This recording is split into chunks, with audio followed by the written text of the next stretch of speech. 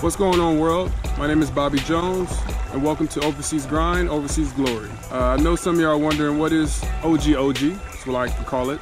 Well, first, I guess I have to give you a background of myself before I go any further. I was born and raised in Compton, California.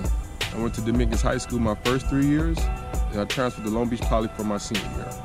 I was a 4-year starter at the University of Washington, and I also got my degree in writing. I was drafted by the Minnesota Timberwolves in the 2006 NBA draft, but my rights were quickly traded to Philadelphia as I spent my rookie year there and my second year with the Denver Nuggets. After the NBA, I went overseas to Italy, and this is where I've been playing for the last 10 years. Italy is my second home, and in the process, built a nice basketball career and a strong fan base. I created Overseas Grind, Overseas Glory because I wanted to make a platform where I gave updates on my season. I haven't did it in about 2 years, but that's going to change. I got a new camera, and I also learned how to edit. So starting next season, I will be putting out a lot more content. Here's a recap of my season here in Italy for the 2018-2019 season. What made it so memorable was that it wasn't even supposed to happen. For the first time in my professional career, I went unsigned, and it was looking like my basketball career was over. How did that make you feel? It made me feel like Alonzo in the movie Training Day. Oh, you motherfuckers. Okay. All right. After playing in the same country for 9 seasons, I felt disrespected. I'm gonna let y'all know, stop, put some respect on my name.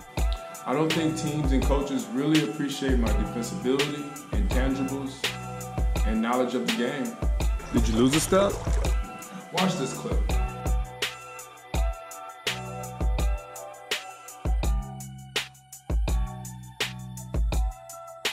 And this one. And this one.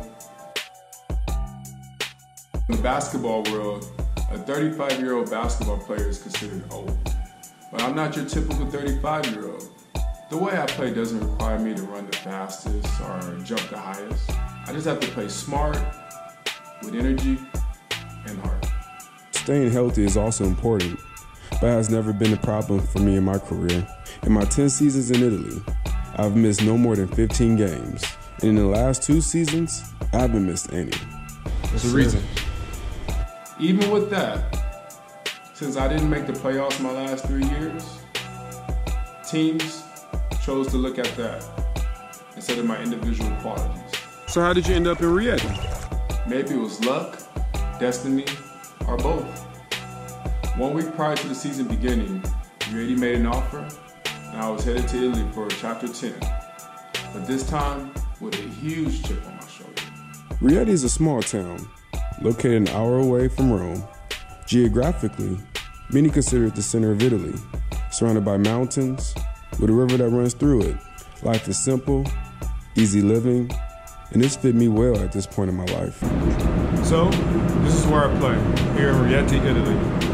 It doesn't look like much, but it can get crazy and loud real fast. Rieti has one of the lowest budgets in the league. This means they're only able to sign young Italian-American players or much older Italian players. Throw in an unproven head coach in his second season, and you can see why nobody expected this team to win anything.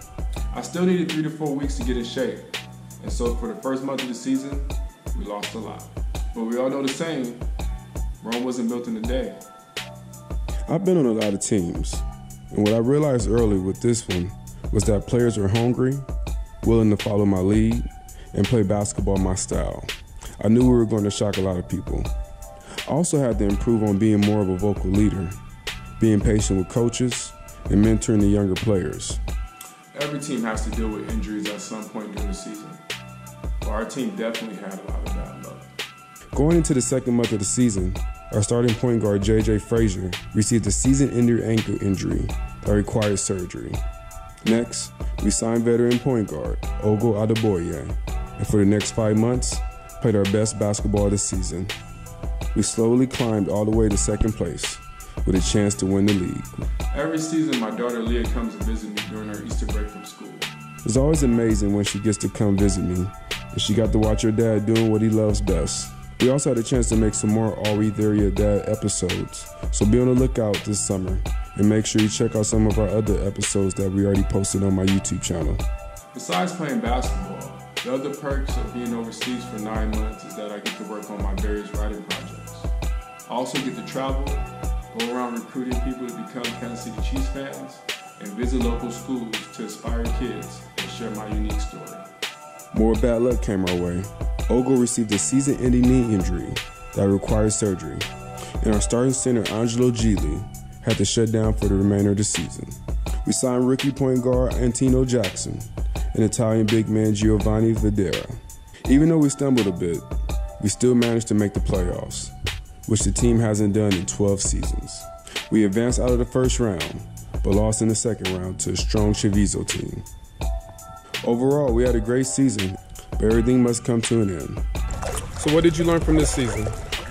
Sometimes you have to go backwards just to go forwards in life.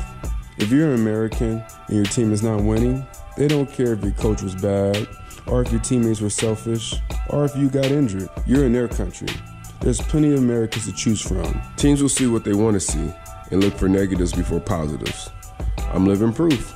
Stay humble and appreciative for every job opportunity, no matter how big or small, because somebody didn't get one. Stay true to yourself and control your own narrative. I want to thank all my teammates, Aleska, Angelo, Gio, Joe, Marcos, Simone, Fede, Coti, Toscano, JJ, Ogo, and Tino. I'm very proud of my teammates and hope they learn from me that when you play hard, anything is possible. Thank you to the coaching, training staff. Special thanks to the fans for bringing the energy every home game. Posa Bobby, Sele Mikiada. All right, what about this one? Does this really look like me? It's the thought that counts, though. Oh, Bobby Jones to Bobby from Irene. From my favorite guy. Hi, Bobby. I'm Mateo. I'm 9 years old. You are the best. Got me a little chubby, but it's all good. So what about next season? No lo so. I don't know. Once I'm back in the States, I'll figure that out. In the meantime, make sure you like, subscribe, and comment below. And be on the lookout for more videos this summer too. And last thing, put some respect on my name, Italy. Nigga, when my name come up, respect it. Let's go. Stop playing with my fucking name. I want you to put it out. Put some respect on it. Listen, when you say my name, put some respect on it. I ain't playing with y'all. Put some respect on it. And I ain't gonna say it. And I ain't gonna say it no more. Listen, now I could have pulled up. Put some respect on it. But that ain't gangsta. Put some respect on it.